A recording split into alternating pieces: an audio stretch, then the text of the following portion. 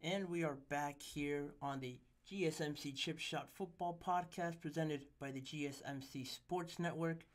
I'm your host, Manny Maradiaga, continuing on this first episode as me as the host. In the first segment, we talked about the Chip Shot segment, just bringing up stories of players, coaches, personalities off the field, unrelated to games and scores and results and teams like that. I brought up Jason Kelsey and his off the field antics, how he's really grown into this personality that everybody loves, as well as bringing up the NBA Celebrity All Star game that's going to kick off NBA All Star weekend that starts today at 7 p.m. Eastern Time. Michael Parsons participating, CJ Stroud participating, and Miko Harmon and Puka Nacua late additions to that. So I talked about that, my thoughts, who I think is going to win, the MVP.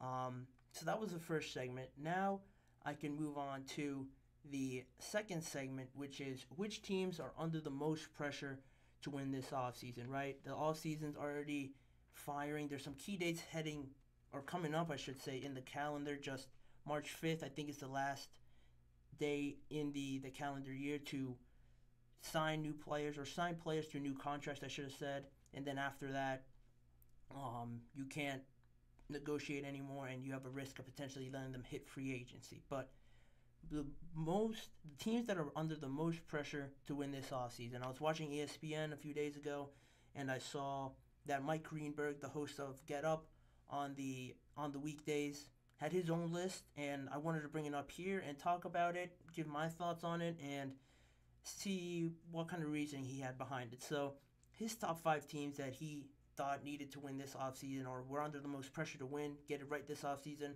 were at 5 were the Buffalo Bills. Number 4 were the Dallas Cowboys. Number 3 were the Pittsburgh Steelers. And number 2 were his New York Jets. And number 1, the Chicago Bears. So just initially from that list, he gave a few reasons that I wrote down as well. So I remembered starting with the Bills. The Bills, there's a lot of talks of their Super Bowl window potentially closing. They have some pieces on the defensive side of the ball that could be hitting free agency that were injured, and now they need to get them back, or they need to re-sign them to new deals. Obviously, this past season they had a lot of injuries: Tre'Davious White, Mike Milano, and just in the playoffs as well, some other corners got hurt, and linebackers, just all over their defensive side of the ball. It looked like they were missing pieces. Offensively, too, Gabe Davis missed a game against the Steelers and didn't play against the Kansas City Chiefs as well. So they were just missing pieces. They obviously didn't get it done. Everybody had them more of the favorites than any other time, just because they had that home field advantage. Everyone kind of had it as a foregone conclusion that they were going to face the Chiefs this time in Buffalo. And there was a lot of unfortunate circumstances. Obviously, the missed kick there by Tyler Bass pretty much sealed it, and was a devastating way for them to lose. But I thought, in my estimation, that was a good team to have on there. I probably would have had them on there, but just because of that reason, that their Super Bowl window does seem to be closing in some aspects, but a lot of people, and I would probably agree with this group, thinking that as long as you have Josh Allen, you have a chance. That window is only as open as long as he's there. And I think he's proven to be that kind of caliber quarterback to duel with Patrick Mahomes a lot in the playoffs and in the regular season. Yeah, he hasn't come out on the winning side, but I don't think you can name any other quarterbacks that have taken it toe-to-toe and have really made you think that, wow, this guy's about to be Patrick Mahomes and knock the Chiefs out of the playoffs. It's only been Joe Burrow and Tom Brady that have beaten him in the playoffs. So I think Josh has the talent to do so. They're just missing those pieces, those key moments to really capitalize on their moment if they were to face off again. But I do agree with the Bills. I do agree with the Cowboys, just because, again, they're going to be in the playoffs just because their conference overall is a lot weaker, in my estimation, than the AFC. In the AFC, they have a lot more top 10, top tier quarterbacks. And in the NFC, I think there's less experience in the NFC with these playoff games. And there's also younger coaches in the NFC that don't have the years of experience that some do in the AFC, like a John Harbaugh, Mike Tomlin, Bill Belichick, McDermott now. and I know I'm missing one. Oh, Andy Reid, obviously, I guess. You could add him onto that list as well. There's a lot more experience, a lot more years of trial and error on the AFC, where in the NFC, some of the top tier teams like the Lions, the Packers have LaFleur, Dan Campbell as well, a young coach. Really, you could say the most experienced one in the AFC, unless I'm missing someone. Um, Probably Pete Carroll. He's been with Seattle for as long as I can remember. And then everybody else hasn't really stuck around too much. There's a lot of younger, new age coaches in the NFC that are trying to establish their legacy.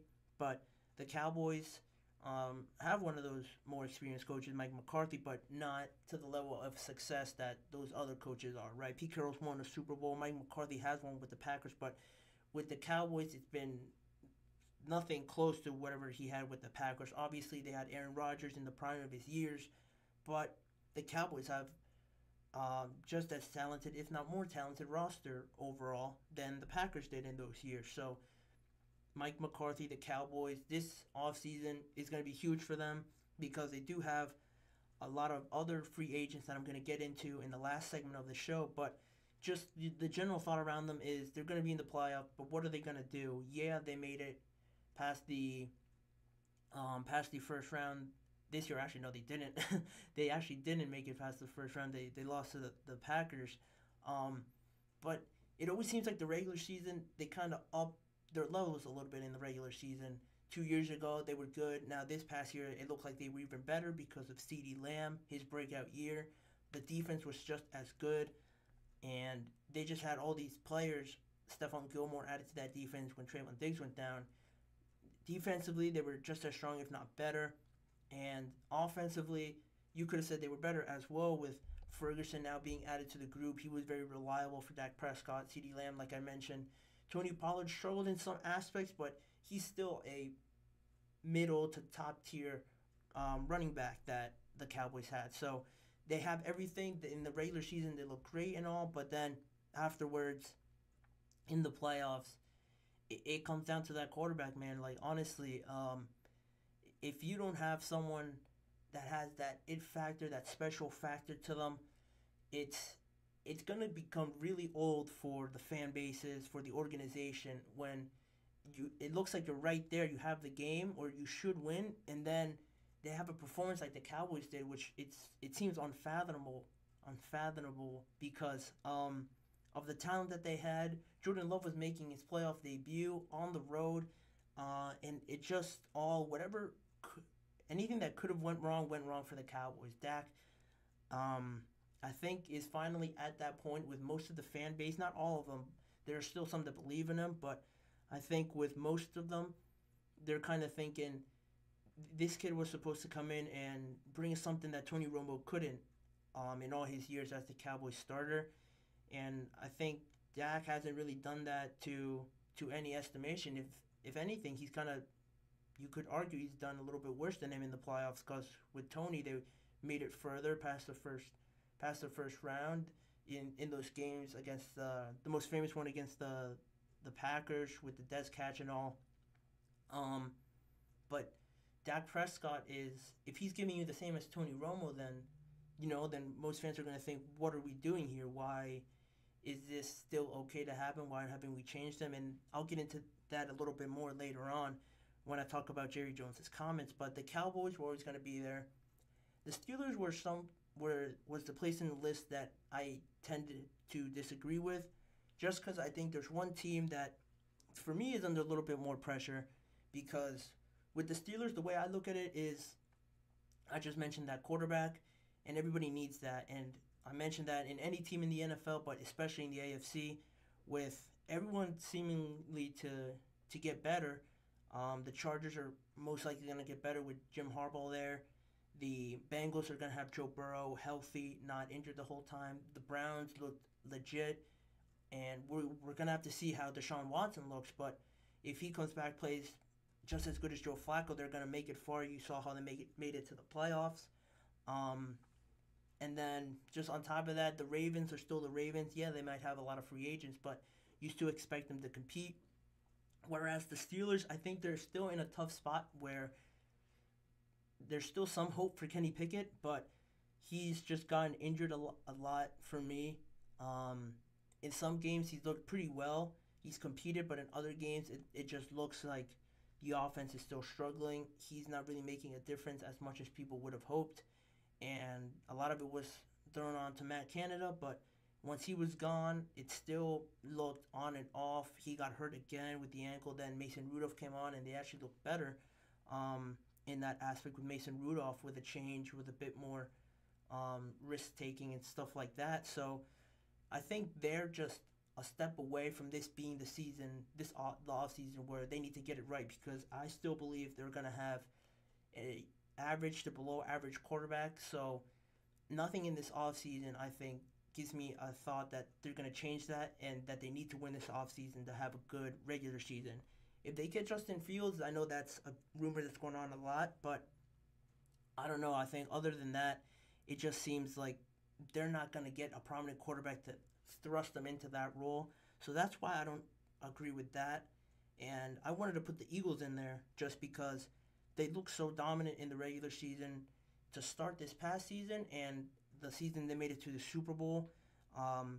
They had great coordinators. They made it to the Super Bowl, like I mentioned, and Jalen Hurts went toe to toe with Patrick Mahomes, and it was just a penalty, a sack fumble that kind of cost them that game. But you had the hope coming into this season that they basically had the same team, same players on the defense, offense, but it just looked rough, especially towards the end of the season where they lost 5 out of their last 6 games to some pretty bad teams like the Giants, with all due respect, because of the record that they had at that point of the season. They lost to the Cardinals, they lost to the Cowboys, the Seahawks as well, and it just didn't look good. And a lot of people want to put it on their coordinators, um, and that to me just strengthens my point, because I think this offseason they got rid of those coordinators from this past season, and now they have to get it right, because that's seemingly only the only issue, right? Because the offense just looked like it didn't know what it was doing. It was calling some questionable calls at not the right points of the game. So the Eagles, I think, are just good hires away from being excuse me, from being that team again that we saw 2 seasons ago, because they have all the pieces. I know Jason Kelsey might retire. Some of the guys are getting older, but they did a good job, or they always do a good job with Howie Roseman, of resupplying through the draft, making trades if they have to, not being afraid to pull the trigger on some things to improve their team overall. So if they continue that trend, I think they're just good coordinators away from competing once again, and they need to get that right. The pressure is on them to get it right this offseason, because if they do, they're going to be right back in that picture in a weaker NFC, with competing with the Niners and the Lions that are now a prominent threat, as well as the Packers that looks legit with Jordan Love. So I think that, to me, gives them more pressure to get those hires right, because if not, they're going to be pretty bad, or more of the same this season if they lose Jason Kelsey. But if they get those right, they're going to have a great regular season, in my opinion.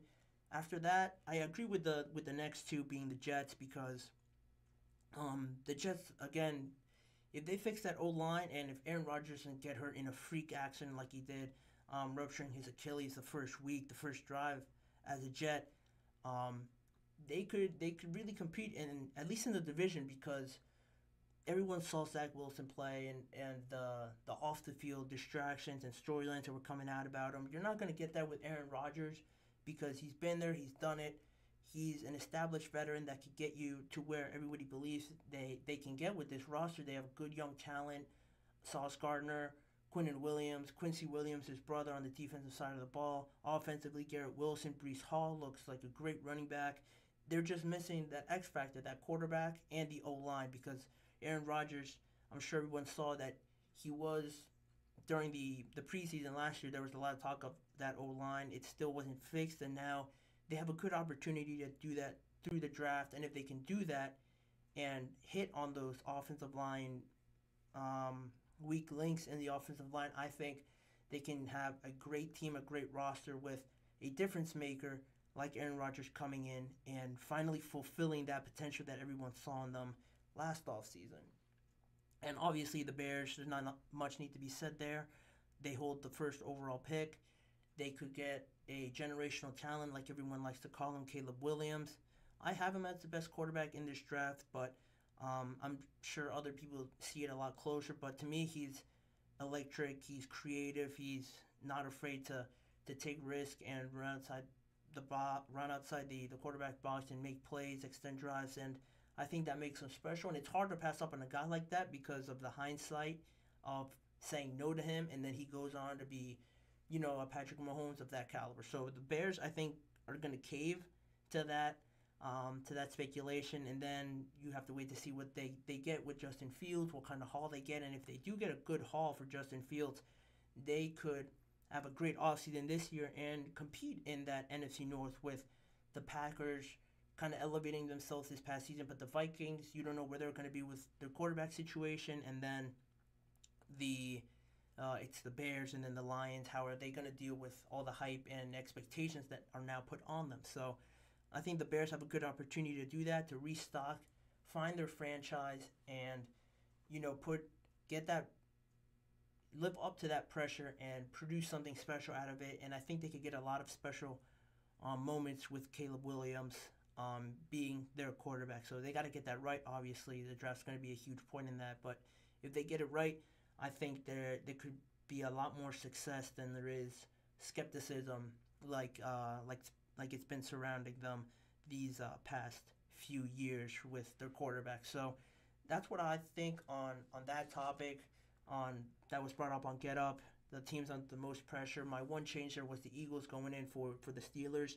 But let me know what you guys think in the live chat or any comments and engagement that you guys want to afterwards whenever you view this episode. But it is time for another quick break here. Halfway through the show now. I'll be back after a quick break there and talk about Tua Tagovailoa's contract situation. So don't go anywhere. We're going to go to another break, and on the other side, we're going to take a deep dive into the contract situation with Tua and the Dolphins. So don't go anywhere.